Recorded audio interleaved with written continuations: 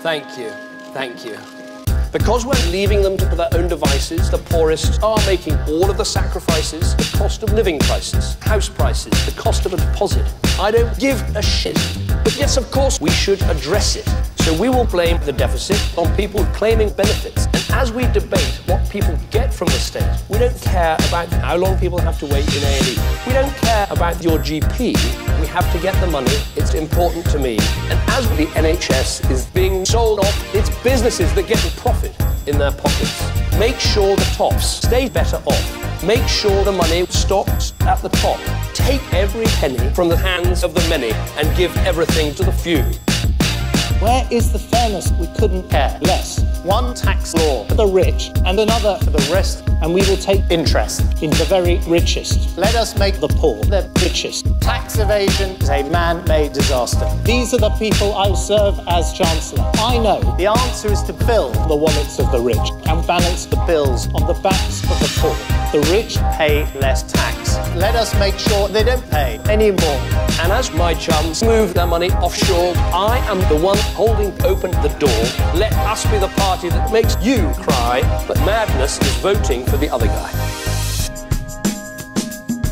Good morning, everybody. Our ideas are Partly fear of people from different cultures coming here. and when I hear our policies about Ethnic minorities. We're the only party that actually believes in social mobility, because our ability to push migrants. on a boat is my personal priority. Yes, The majority of our policies blame people who come from other countries employment legislation, blame immigration, excessive regulation, blame immigration, bad education, blame immigration, no qualification, blame immigration, radicalisation, Blame immigration. unhappy situation, Blame immigration. the intimidation in our nation. When we blame immigration is a total abomination. At home and abroad, we can afford to press pause and put the needle on the record. Make sure the tops stay better off. Make sure the money stops at the top. Take every penny from the hands of the many and give everything to the few. We are not all in this together. We want to help the rich get richer forever. The poor will get a chance. Never. We don't give a damn about you. Be in no doubt which side this party is on, not yours.